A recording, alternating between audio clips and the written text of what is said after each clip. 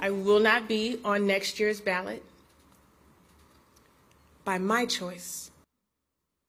With that, it is official. Cook County State's Attorney Kim Foxx says she won't be running for re-election next year. CBS 2 investigator Megan Hickey was there for the top prosecutor's announcement. And Megan, Foxx announced this decision after delivering what was a passionate defense of her more than 6 years in office.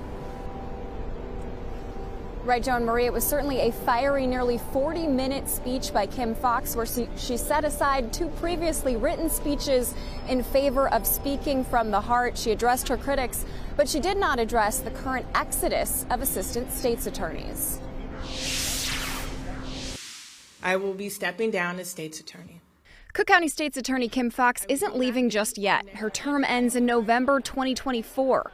But 51-year-old Foxx touted her office's emphasis at bringing equity to the criminal justice system, including her work on bond reform, vacating wrongful convictions. We cannot stand by these convictions. And expunging cannabis crimes. A low-level marijuana conviction does not mean that someone is a threat to public safety. But Foxx spent much of her time calling out her critics, including those who have blamed her for a spike in crime in Chicago and Cook County in recent years. I refute the supposition that where we see ourselves today, with the rise in violent crime that coincides with the once-in-a-lifetime pandemic, is somehow the result of the Cook County State's Attorney's Office. She also addressed what she called the elephant in the room. That probably when I leave this earth, my epitaph, my obituary will mention Jussie Smollett. Makes me mad.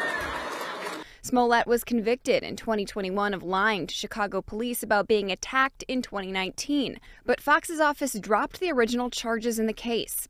This case was treated like the other cases that have gone through our alternative prosecution model. Foxx must go! Foxx must go! Raising serious questions and criticism. Foxx did not address the significant flight of veteran prosecutors in her office.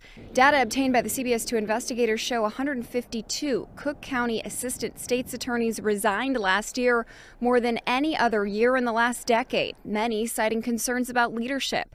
But Foxx concluded by saying she's proud of the work her office has done over the last 6.5 years, but it's time to move on. And I leave now with my head held high, with my heart full. Now, when Foxx was elected in 2016, she was the first black woman elected to the position of Cook County State's Attorney, and Joan Marie, she easily beat her challenger in 2020. Megan, thank you. Now, in a statement, Mayor-elect Brandon Johnson said Foxx, quote, has led her office with dignity and civility. And as a colleague at the county level, I am grateful for the work that she has accomplished in her 2 terms.